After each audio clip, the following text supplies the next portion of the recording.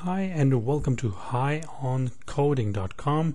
I'm your host Muhammad Azam, and in this particular demo or small screencast I will show you that what are bubbled events in WPF. So let's go ahead and add a new item. Okay, and there are three type of events in WPF programming. There is bubble events, there are also tunneled events, and there are CLR or direct events. So let's get to bubble event demo, bubble events. Okay, I'm going to make that as the start page. So let's go over there and just say demo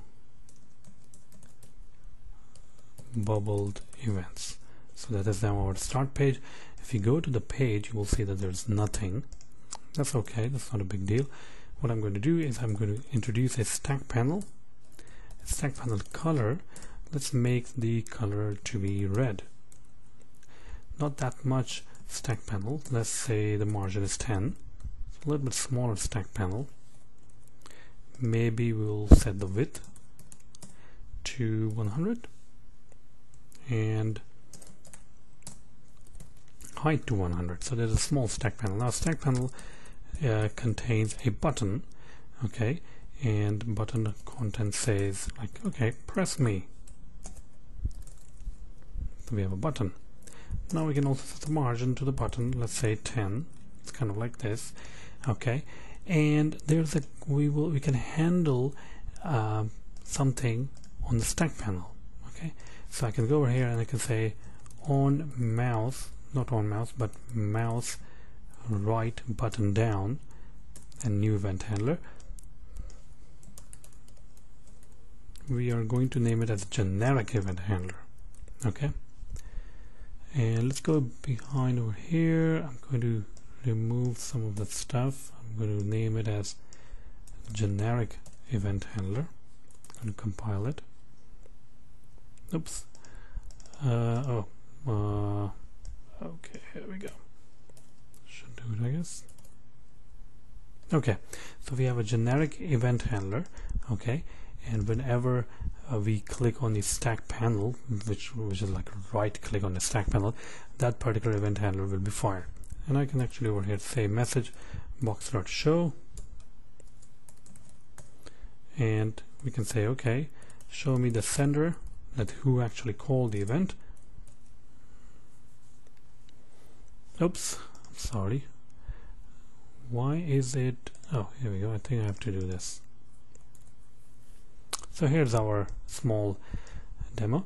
Now I'm going to say right click on the button, but wait, what is going on? It's saying stack panel actually fired the event. So basically what is going on is that since this button has not handled this event, the event is handled by the stack panel, so it's saying that the stack panel has handled the event. Now bubbled events are kind of like if I make an event on this particular button, so it's going to fire on the button, that is going to go outward and going to fire on the stack panel. It's going to go outward. If there's a grid, it's going to fire on the grid, then it's going to go outward and it's going to fire on the window itself. So you can think of the bubbled event as outward events, and it's just going to, you know, fire from inside out. So now there are certain things that you need to understand, that when I click, the sender is stack panel because stack panel is the one that is handling that event, but I can also say e.source. So e.source will let you know that what was the source for the event. So if I click the right mouse button, it's going to say that the source is actually button. Okay, which is true because even though the event is handled by the stack panel, but it is fired from the button. But let's go ahead and see what is the another property, which is the original source. That's interesting. Original source, what does that actually mean? Let's right click over here. Oh wait, you are going to get a text block. Now that is kind of interesting, because where the text block is actually coming from. If you have seen the previous screencast about the mole in WPF visualizer, then run the mole and then you will find out that button is not a single control but a combination of controls. So a button control consists of the classic border decorator, also the content presenter, and the text block control. Everything that you see written in the button is actually a text block. Okay, so if I fire it over here on the corner and not over here on the text, you will see that there now it's a classic border decorator control. So it is a different kind of controls inside the button control which makes up the button control. Okay, now if it's handled by both of them, then what will happen? So if right now I'm handling only over here, I can also handle over here, mouse right button down. Okay, and we can go over here and we can say that sender, say who is actually sending the events.